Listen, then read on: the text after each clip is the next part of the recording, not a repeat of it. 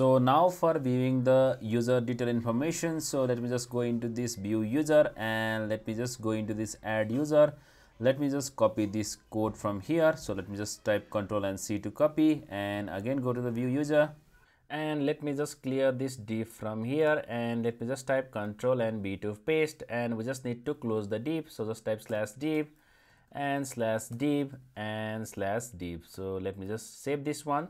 So once this is done, so we just need to change this register user into something like user details. So just type user and just type details, and inside here, so we just need to make one more div for card. So if I just see the application, so you can see the user details. So inside here I just want to make one more card. So just type div and just type class name and just type card, and inside here, so we just need to make one more div for card header. So just type div class name and just type card header, and inside the card header, so let me just type something like details of user and ID, and we will be giving the user ID inside here. And similarly, so let me just make one unordered list. So for that, just type ul and class name, and inside here let me just type list group and just type list group plus, and inside here, so we just need to add the list group item. So basically we will be displaying all the details inside here. So for that, just type list and just type class name, and inside here, so we just need to type list and hyphen, and so just type group and just type item. So just type item, and inside here the first one will be name. So just type bold name. So just type bold name, and here, so we will be writing the user.name, so later when we use the axios. So similarly, let me just copy this one from here and let me just paste it twice, and let me just change this into username. So just type user name, and similarly let me just change this into email. So just type email, and once you do this, so we just need to make one button. So that button is for going back to the home. So for that, just go just below this div and just type link. So just type link and just type class name. So you need to make sure to import this link from React Outer DOM, and just type class name and just type button as usual, and just type button hyphen primary. So you can just give the color as you wish, and just type margin and just type y-axis 2 and just type 2, and we just want to go to home and just type back to home. So now this should be working. So let me just save this application. So you can see the back to home has been created. So if I just click here, so this should navigate us to the home page. So similarly, if I just click on this view, so this should navigate us to the user details page. So now we will be writing the code for displaying the name, username and email, and similarly the user ID. So for displaying the user details, so let me just again go to the VS Code, and let me just quickly go inside here, and let me just create the object.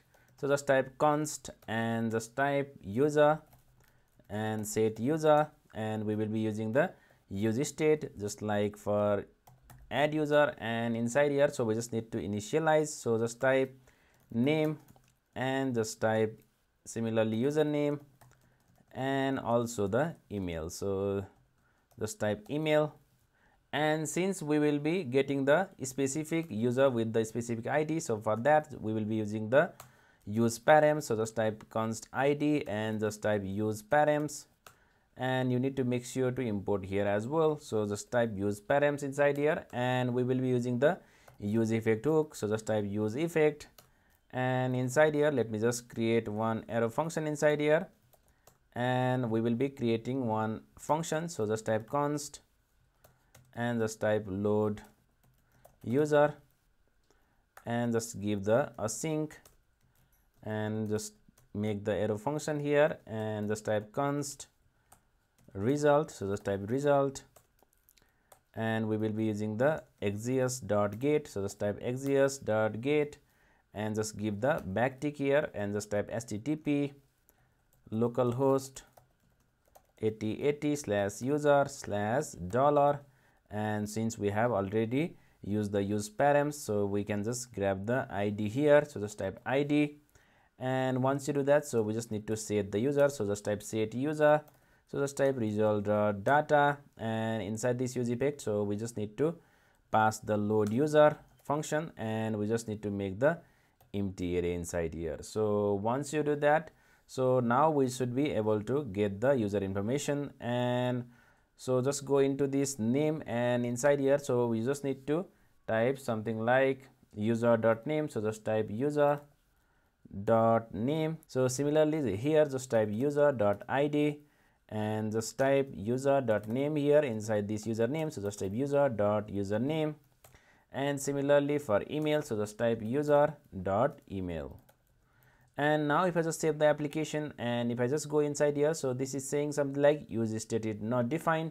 So you need to make sure to import inside this use effect just after this use effect. So just type use state. So just type use state, and once you do that, and if I reload the application, so you can see the user detail has been already displayed. So if I just click on back to home, and I just want to display or view this user, so just type view on this. So you can see the code with Arjun, username, and user details of ID 2. And if I just click on back on home, so this should navigate us to the back to home. So similarly, so if I just click on this full stack application, so I just want this to navigate into this home page. So for that, let me just go into the navbar. So let me just go inside this navbar, and at the top you can see the full stack application. So we just need to change this into link. So just change this anchor tag into this link. So just type link here as well, and instead of this href, so we just need to type 2 and just type slash. And if I just save the application, so if I just go here, and if I just click on this full stack application, so this is already displaying here. And now if I just go on view and click on full stack application, so this is navigating us to the home page. So this is how you basically create your full stack application. So let me just show you the as a whole demonstration of this application. So let me just clear or delete this data first, and this is the home page. And if I just click on this add user, and if I just type the name something like code with Arjun, and let me just type the username something like code with Arjun, and just type code with Arjun @gmail.com. and if I just click on submit, so this would display the data into the home page. And if I just click on view, so this should display the user details. And if I just click on back to home, so this should navigate again us to the home page. And if I just click on edit, and let me just change the something like email here into 123 and username into 123. So if I just click on submit, so this should update the user as well. So this is how the update functionality works. And if I just click on delete, so this should delete the data as well. So congratulations for having the patience to complete this course. So if you want to get more exciting tutorials like this, be sure to like, share and subscribe to my channel. I will see you in the next one.